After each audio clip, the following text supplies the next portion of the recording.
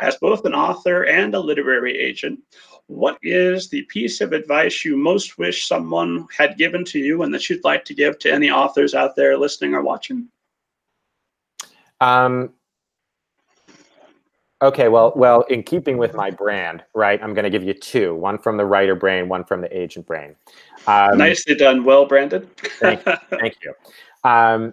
First, from the agent brain, I think it's to remember that a publishing deal is not a reward for being a good and hardworking writer.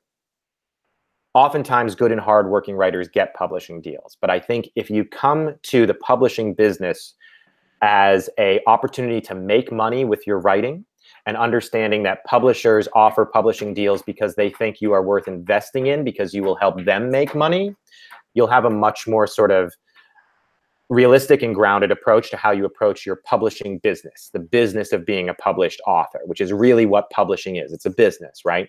I think, we all kind of know that somewhat, but if you can really remember it, it's going to help you stay on track, I think. The thing that I want to share from the writer brain is I think that all writers go through two phases. One is where their writing is purely for their own self-expression. And then the second, in my opinion, more sophisticated phase is when we start to think about our writing as a gift for someone else. So we're not just thinking about like, this is where I found the story and this is what I see in my mind as I'm describing it. We're thinking about, okay, what do I want the reader to come away with? What details do I show them? Because I want to communicate that this, character is a slob or this villain is jealous or whatnot.